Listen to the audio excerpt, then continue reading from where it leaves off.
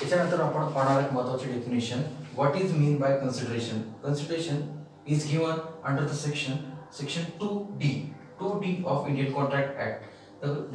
Given the definition of consideration. Consideration in Marathi आपण त्याला म्हणतो मोबदला. महत्त्वाची डेफिनेशन आहे consideration. What is meaning of consideration? Consideration at the desire of promisor, promisee or any other person.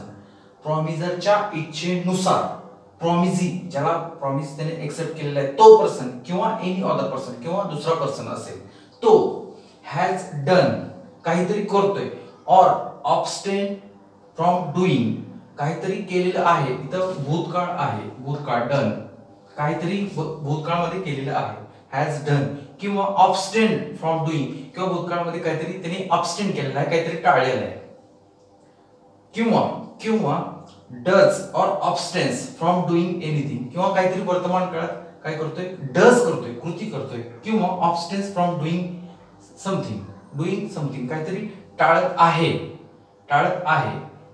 वर्तमान काळात किंवा भविष्यात प्रॉमिसेस टू डू और अब्स्टेन्स फ्रॉम डुईंग किंवा तो प्रॉमिस करतोय काहीतरी अब्स्टेन करायचं भविष्यामध्ये.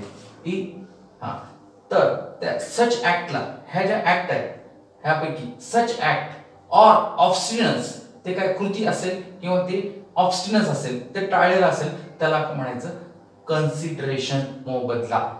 परत एकदा सांगतोय ऍट द डिझायर ऑफ प्रॉमिसरच्या इच्छेनुसार प्रॉमिसी ज्याला प्रॉमिस केलेलं आहे प्रपोजल केलेलं आहे ज्याने प्रपोजल एक्सेप्ट केलेला आहे तो पर्सन किंवा एनी अदर पर्सन काहीतरी केलेलं आहे हॅज डन किंवा अब्स्टेन फ्रॉम डुईंग किंवा काहीतरी त्यांनी टाळलेलं आहे at the Dzire of promiser किंवा हॅज डज किंवा तो काहीतरी करत आहे किंवा काहीतरी टाळत आहे अब्स्टेन्स फ्रॉम डुईंग किंवा प्रॉमिसेस टू डू किंवा तो त्यांना प्रॉमिस ह्या प्रॉमिसरला काय करतोय तो हा पर्सन प्रॉमिस करतोय भविष्यात प्रॉमिस टू डू काहीतरी मी भविष्यात करेन